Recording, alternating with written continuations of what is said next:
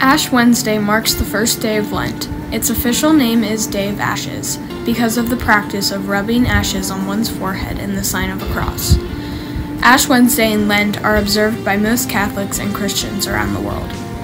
Ash Wednesday is important because it marks the beginning of the Lenten season. Ashes are obtained from the burning of the palms from the previous Palm Sunday. The ashes symbolize both death and repentance.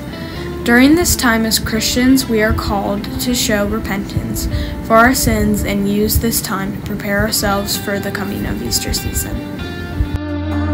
Lord, as we enter into this Lenten season, we pray that you send your Holy Spirit to prepare us for the next 40 days.